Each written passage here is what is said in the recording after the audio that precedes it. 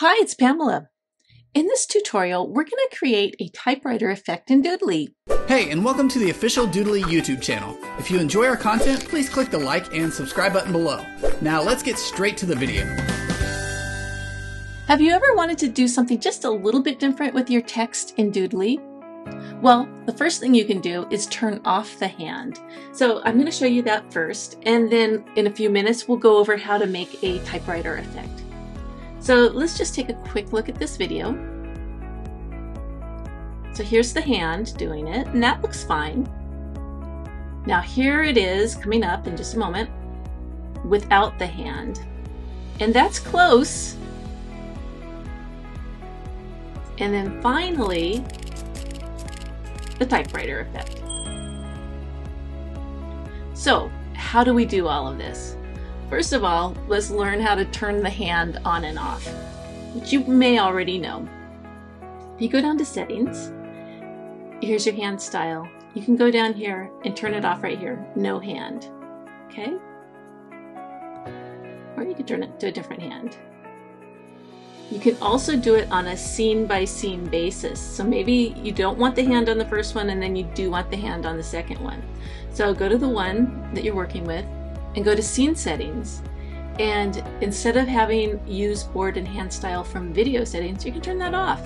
And then now you can do it just for that scene, okay? Now, the typewriter effect, let's go look at this one real quick.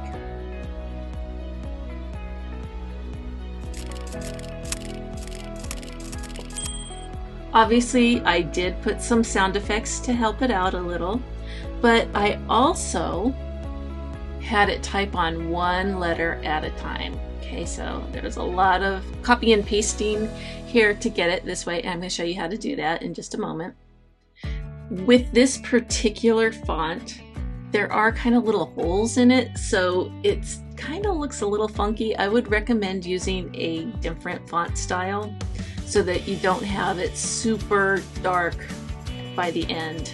So if you notice, this scene here has, 20 layers of text on top of each other, whereas this one just has the one.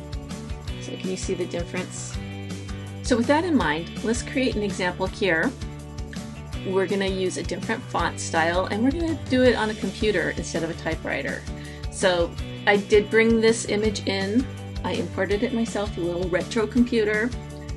And then for the font, I used this one, Rajhani Bold, because I think that looks kind of like an old style computer font. So how do we do it? The first thing we want to do is enter our text exactly how we want it to be done at the very end. I am using white letters here, and they're hard to see. So for the sake of helping you guys see it, I'm going to change the color. And wasn't green a color back in the day on computers? I think it was. So let's see how that looks. Yeah, that's going to be cool. So you'll be able to see it and it'll work fine, for example. So make sure you have the font style you like, the font size you like, and the colors that you like. And once you're happy with that, then you're going to go down here and you're going to turn the duration to 0 because we don't want it drawing on. We want it just to appear. And then we're going to give it a slight delay. So we're going to do, I'd say 0.2. That's what I did on this one over here. Over here, see 0.2 and 0. That way, each letter comes on one after the other. If they had a 0 delay, they just would all show up all at once and you wouldn't have the effect. Once you're happy with that, then we're going to copy and paste it a bunch of times. So we need 1, 2, 3, 4, 5, 6, 7, 8, 9, 10, 11, 12. 13 times. And you can do it one at a time or you can do them all at once. I think it's probably a little easier. Probably want to do it all at once. All right, okay, so I should have enough text here. And you'll see if we preview it, nothing's really happening because they're all coming on one after another. But we have to take letters away, okay? So that's what we're going to do next. So you've got your first one. I'm just going to go ahead and click in here, and you're probably going to be starting with the bottom one because it's hard to select them specifically. So we can just go ahead and start with just our yellow cursor, and then we're going to move it into position so it's first. Now you notice it's not in the proper space. Don't worry about that just yet, okay? So let's click another one. We're just going to keep deleting sequentially here. So now we just want to go to the H. And again, I like to move it into place. Let's click another one. I noticed that in one of the updates, they have made it much easier to move your items around in the layers. So that is awesome. I know it's starting to look a little jumbled. Again, don't worry about that. Okay, and then that's it. So if we preview this, you're going to see the jumbled mess, okay? So I want you to see that because we're going to fix it. So how do we fix it? So use your Command or Control button and A to select everything. While still holding the Command or Control button, deselect the other items, okay? So now we have just our text selected.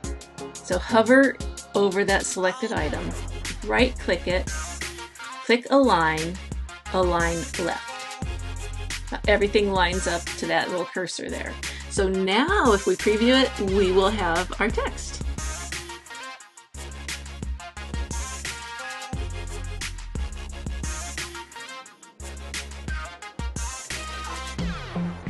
And that's pretty much it.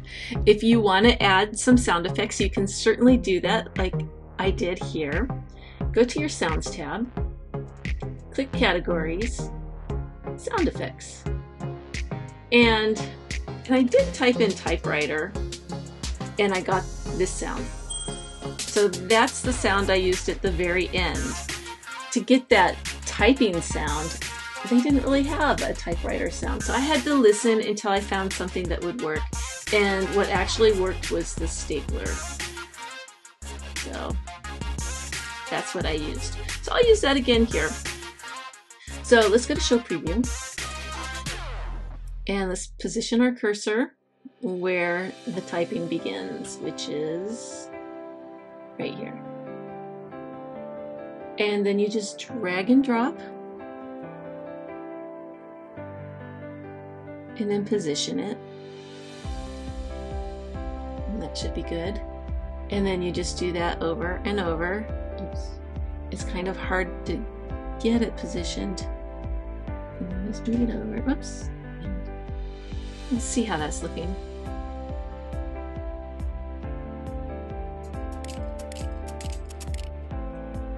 So we need a few more. And what I did is I put them on a second row so we'd have them kind of in between here. Because there is a little bit of gap between them. So I thought that would be a good way to tighten that gap. If you don't have an extra track, just go over here to the three dots and choose Add Track. So that's going. And that's it! You can now export and save your video with the added typewriter effect. Remember, typography is important in creating the overall feel of your video, and the typewriter effect can help bring your words to life. By following these easy steps, you'll be able to quickly and easily create a typewriter effect in Doodly. I hope this gives you some ideas. Thank you for watching!